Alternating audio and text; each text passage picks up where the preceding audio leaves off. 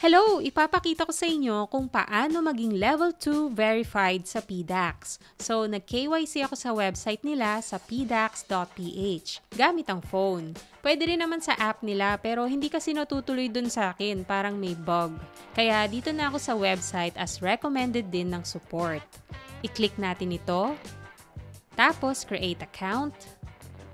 Yan. So, continue using browser. Tapos, fill upan nyo ito ng inyong first and last name, suffix kung may junior sa pangalan, birthday at email address.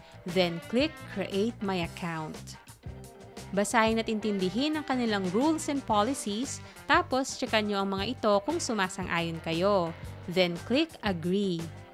Okay, i-check ang inyong email para sa temporary password. Tapos, mag-login sa PDAX gamit ang temporary password. Sunod, magsiset kayo ng bagong password para mapalitan yung temporary. Then, magla-login ulit kayo pero gamit na yung sinet nyo na password. Okay, so nakapag-login na tayo. Next. So, better kung i-enable nyo yung two-factor authentication para mas secure yung account nyo. Okay, i-zoom natin. Click Get Verified. Dito tayo sa Level 2 Verified. At ito yung features ng Level 2 Verification.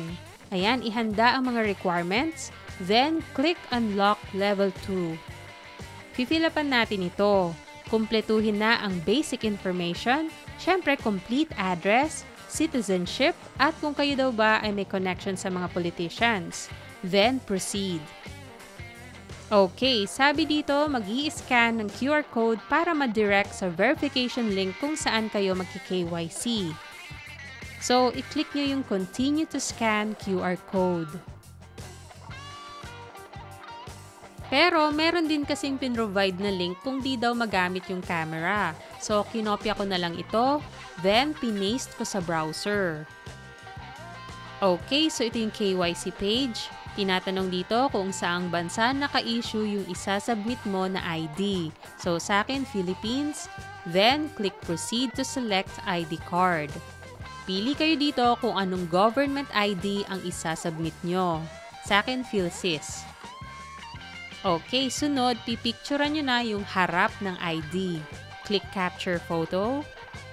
Pag nag-ask sila ng permission para gamitin yung camera nyo, pwede nyong i-allow. Siguraduhin na malinaw ang kuha. Pag malabo, pwede namang ulitin. Ako okay na kaya use this photo. Yan, so ina-upload na. Sunod naman ay ang likod ng ID. Same procedure lang. Okay, next, magse-selfie na. Proceed to capture. Sundin lang yung instructions. I-click yung camera button. Okay, verifying. Ngayon naman, sasagutan yung financial profile. Then, proceed. Tapos, review details na. I-check nyo lahat ng information nyo kung tama. Sagutan yung di pa nasasagutan. Tapos, checkan nyo to kung tama lahat ng detalye.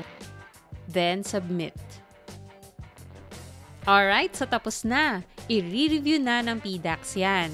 Antayin lang daw within 48 to 72 hours. Sa case ko naman, di na ako nag-antay ng matagal kasi maya-maya naging verified na siya. May email din na marireceive na approved na yung verification. So, ganun lang maging verified sa PDAX. Salamat sa panonood, like, share, and subscribe.